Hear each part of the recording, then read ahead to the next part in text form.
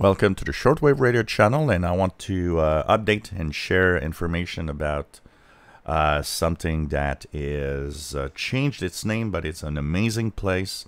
If you want to take a peek and look at old magazines, this is the place to go. It used to be called American Radio History. It's now called the worldradiohistory.com page.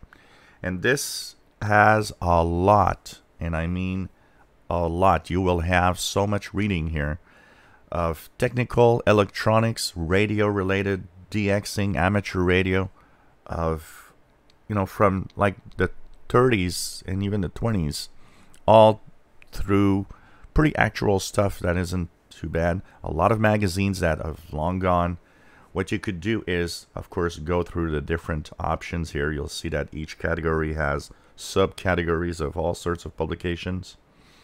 But also you can search for your favorite by going to the find a specific title. You can search for one also.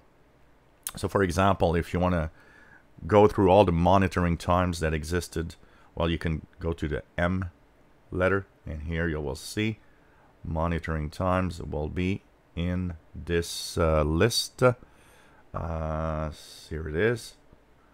And here we go. You have all the monitoring times in PDF format from January, February 1982, all through the last one that was December 2012.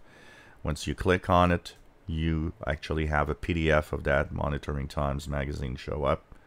Lots of nice stuff in there.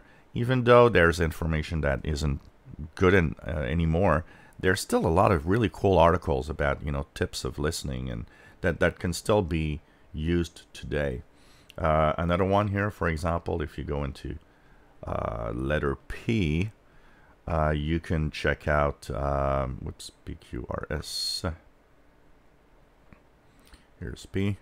Here's so you can look at popular communications. That is right here.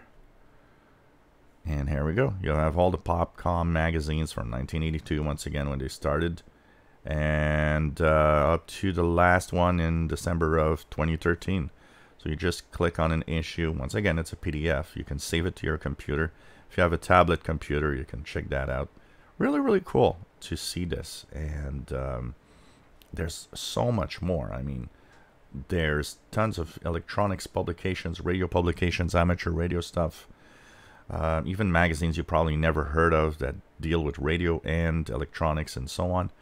So the link is in the description below the video, but it's easy to remember, worldradiohistory.com, and you will have for many months of reading. And it's fun to look at old magazines from the good old days, or, you know, an electronics publication from like 1945. And check out what they offer and what they're talking about, and the tube receivers at the time, and also the prices and the ads and stuff. If you enjoy my videos, please subscribe, give us a thumbs up. Thank you for watching.